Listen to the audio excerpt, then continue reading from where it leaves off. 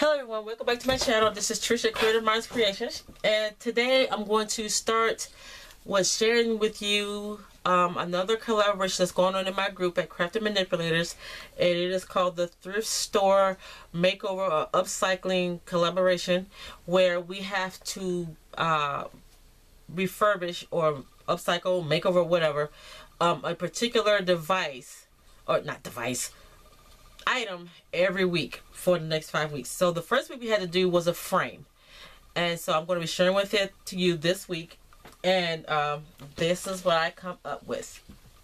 Okay, so this is what I done with the frame. Okay, so wait a minute, let's turn it goes this way because it's going to be setting up like this.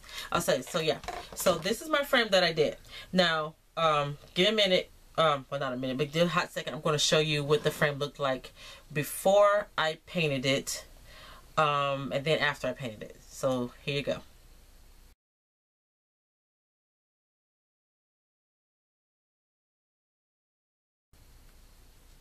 Okay, so now this is what it looks like after I, did it, remade it.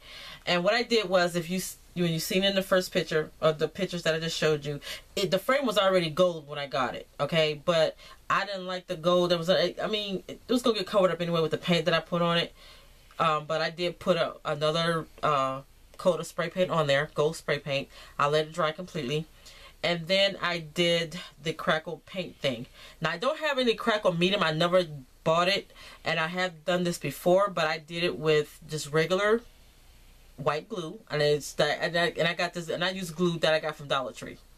Regular white PVC glue, guys. And what you do is you put a thin or maybe a thick coat of the glue on your piece, and then before it dries, because it's a fairly thick layer, even layer at that. So while they're still wet, you have to take your color paint, whatever paint you want, and you have to paint it on top of that glue. Okay, then once it dries, or it starts to dry, it starts to crackle like this.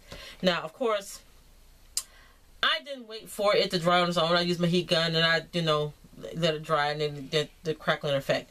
Now, I used like an off-white paint, but for some reason it's got a green tint to it. I don't know, that's never happened to me before, because I've used white paint over gold spray paint. Well, actually, it wasn't spray paint, it was actually acrylic paint. So that's probably why it got a little green tint to it. Well, no biggie, because it works out. So anyway, that's what I did to get the crackling effect on it. And then I wanted to bling it up. I guess you do see a lot of blinged up frames, but I want to bling this up. So I put some of the bling around the edges, and I was not sure about this bling in the middle, but once I added it, I like it.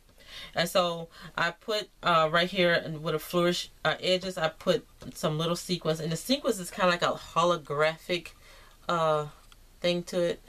So it kind of changes color. So I like that. And then I put a few of my red paper flowers right down here in the corner. Now it can go this way. The frame can be set up this way or this way. I gotta get in frame that way or that way. And it can go like that, or you can hang it on the wall. This is the back of it, what the back looks like. Now I did have to get some of my acrylic paint pen. I had to go over some because I did make a mistake and get some of the white on there, and I didn't want that being messy, so I did get my black acrylic paint pen and go over that to fix that. So this is the back looks like. Oh, and by the way, this frame only cost me $1 at the thrift store. There was no price limit on what we had to spend at the thrift store. We just had to get a specific item. So like I said, this week we had to do a frame.